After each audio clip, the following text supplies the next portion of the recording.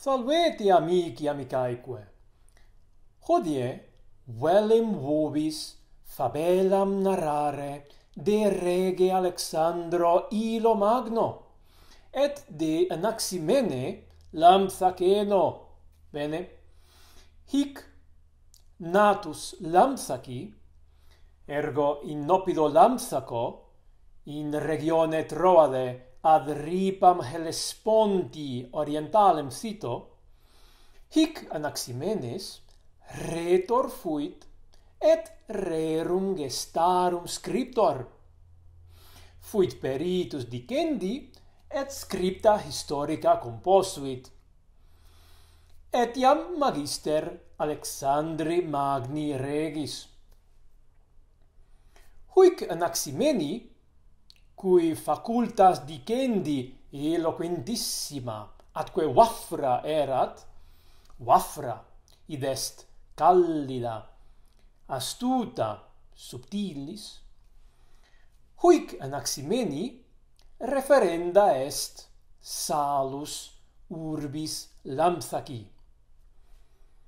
Cum Alexander ad excidium urbis magna ira ferretur, tam magna enim erat ira, ut vellet igni ac ferro urbem vastare, domos et moenia solo aequare, cum Alexander tali ira afferretur ad excidium urbis, et cum praeceptorem videret sum Anaximenem sibi appropinquare, petitum ut misericordia uteretur,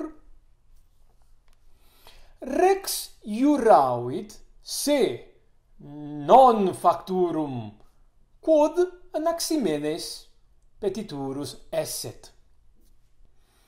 Itaque, id quod arbitravatur Anaximenem petiturum esse, iam tum recusavat, ante tempus negavat.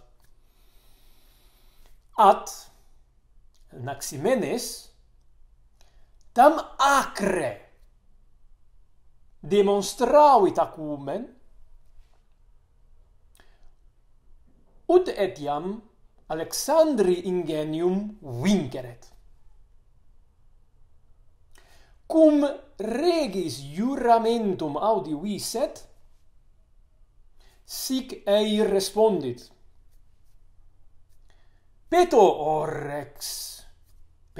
rex, ut in vincula conicias feminas puerosque omnes, omnia edificia funditus, radicitus euertas, omnium consumas deorum templa flammis.